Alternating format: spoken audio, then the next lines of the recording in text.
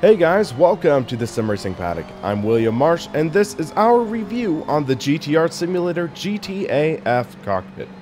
This cockpit is a lower mid-range model, which also comes with a seat, gear shifter mount, and triple monitor stand for around the $500 mark.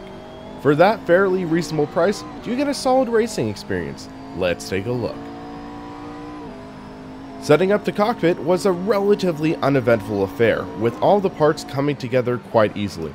However, there is a bit missing in regards to the adjustability factor, which is kind of funny, given that the A in the model name stands for adjustability.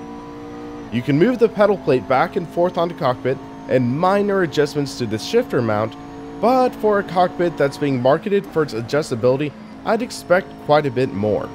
Another thing I noticed while setting up the cockpit is that it's primarily intended for Logitech G series wheels, and the mounting holes show for it.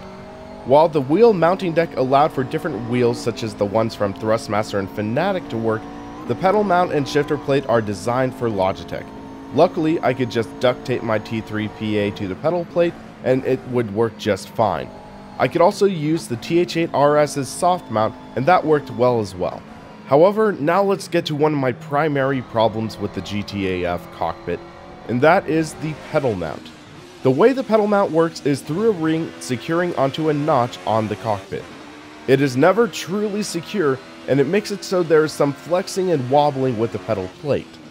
I think this would be a major concern for people looking to use load cell pedals with the setup. With my T3 PA pedals, I was able to tune out the flex in the pedal plate, but I don't see the pedal plate being good for higher end sets. For the wheel plate, it works surprisingly well. Once you make sure you have everything tightened as much as it can go, it's pretty darn sturdy. I found that under some vigorous driving like drifting, it could have a little bit of back and forth movement, but not too much there. All things considered, it's a fairly solid cockpit in terms of wheel flex.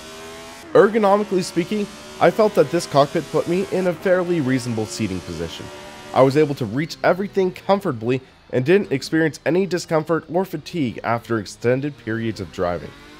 The seat is actually surprisingly comfortable, especially considering it's a budget seat. If there's any gripe I have, it would be that the seat incline adjustment could be a little more sturdy. It feels a bit flimsy, if that makes any sense, where you might feel it rock a bit, but in my experience, I felt it to be acceptable. Also consider you could theoretically replace it with a higher end seat. As mentioned earlier in the review, this cockpit comes with a triple monitor mount, and if the pedal plate was my least favorite part of the cockpit, this may be a close second. The monitor mount struggles in two departments: adjustability and the fact that it's just way too far from the driver. In terms of adjustability, there isn't any. You can't adjust the angle of the monitors, which means they're stuck at around a 30-degree angle. For some drivers, they would be alright with that, but it would have been great to have the ability to adjust the angles around a bit. If you were to buy this cockpit, I'd recommend going for the GTA non-F model, which is just the cockpit and no monitor stand, and then purchasing a separate stand with more adjustability. The GTR Simulator GTA-F is a weird mix for me. There are some elements where I was pleasantly surprised, and then some elements of it left me disappointed. For the wheel mount, I found it to be fairly solid and does well. However, the long distance to the monitor mounts and the unstable pedal mount are two major sore spots for the cockpit.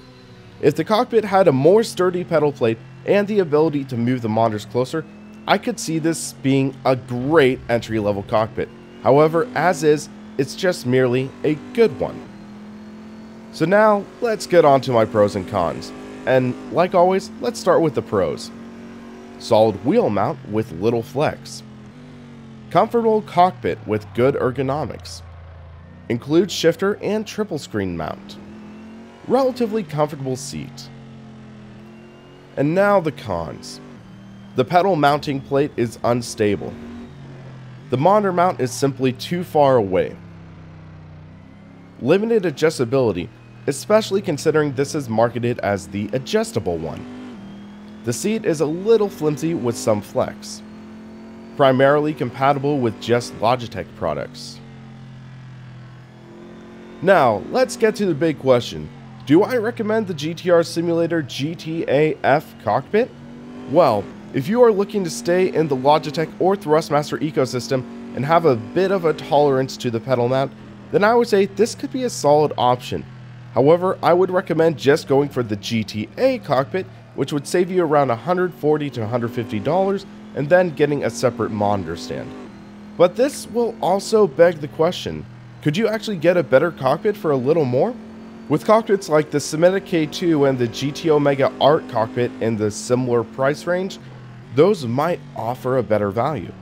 But in my experience, I found this to be an adequate cockpit, and I enjoy it quite a bit. So these are my thoughts on the GTR Simulator GTA-F Cockpit. What are your thoughts? Let us know in the comments. Also, if you like this video, please hit that like button, and if you haven't already, please hit that subscribe button and help keep us on track. For the Sim Racing Paddock, I'm William Marsh, and you have a great rest of your day.